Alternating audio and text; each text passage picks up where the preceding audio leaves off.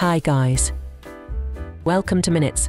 Today we delve into an intense and gripping series that explores the depths of human emotions and the complexities of forbidden love. Get ready for Escándalo, relato de una obsesión. Our protagonist is a 42-year-old woman who finds herself at a crossroads in life. She is grappling with profound emotional turmoil and overwhelming despair.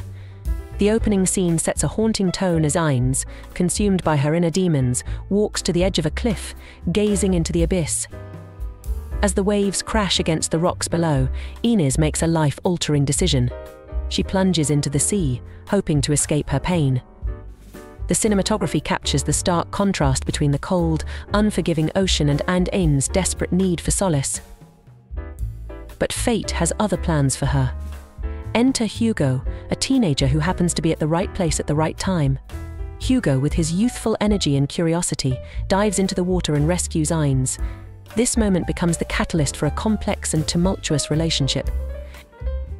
As Inés recovers from her ordeal, she finds herself inexplicably drawn to Hugo.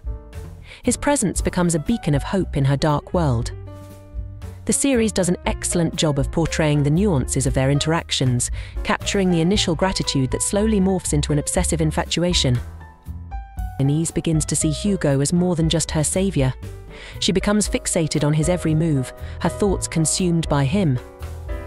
The narrative cleverly shifts between their perspectives, giving us a glimpse into Hugo's life and his initial innocence that gradually gets overshadowed by Inés's overwhelming attention.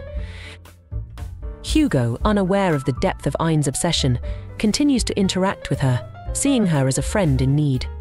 Their relationship, while initially innocent, starts to take a darker turn as Inés's feelings intensify. The script does a masterful job of balancing the tension and the forbidden nature of their bond.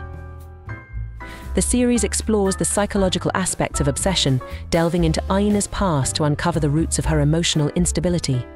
We learn about her failed relationships, the loneliness that has plagued her, and the desperate need for connection that Hugo unwittingly fulfills. As the story progresses, Inés's behavior becomes increasingly erratic. She begins to isolate Hugo from his friends and family, trying to create a world where only the two of them exist. This isolation is portrayed with a chilling accuracy, making the audience feel the claustrophobia of their entangled lives.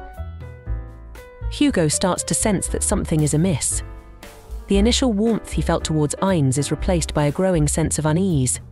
The series expertly builds this tension, making viewers question the boundaries of love and obsession. In a poignant subplot, we see Hugo's parents growing concerned about their son's behavior. They notice his withdrawal and the unusual amount of time he spends with Inés. This adds another layer of complexity to the story, highlighting the ripple effects of Inés's obsession. The climax of the series is both heart-wrenching and inevitable. Inés's obsession reaches its peak, leading to a confrontation that leaves both characters irrevocably changed.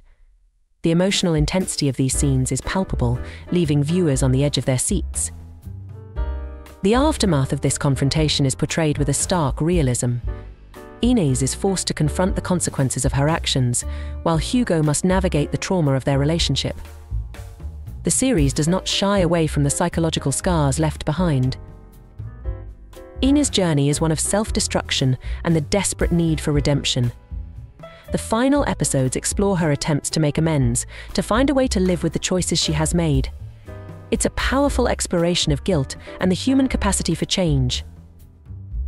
Hugo, on the other hand, emerges as a more mature and wary individual. His innocence shattered, he must find a way to rebuild his life. The series ends on a note of cautious optimism, suggesting that while scars remain, healing is possible. The supporting cast adds depth to the narrative, with each character playing a crucial role in the unfolding drama. From Hugo's concerned friends to Inés's estranged family, each interaction is laden with significance. The cinematography and direction of Escándalo, relato de una obsesión, are exceptional. The use of lighting, the stark contrasts, and the haunting musical score all contribute to the intense atmosphere of the series. One of the most compelling aspects of this series is its unflinching look at the darker sides of human emotion. It does not offer easy answers or a clear moral path, instead presenting a nuanced exploration of love, obsession, and the fine line between them. The series also prompts viewers to reflect on their own perceptions of relationships and mental health. It challenges us to consider how far someone might go to escape loneliness and what happens when love becomes an obsession. Escándalo, relato de una obsesión, is a powerful narrative that leaves a lasting impact. Its characters are complex and deeply flawed, making them all the more relatable.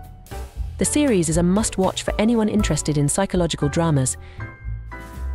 So, if you're looking for a series that will captivate your mind and touch your heart, Escándalo, relato de una obsesión is the perfect choice.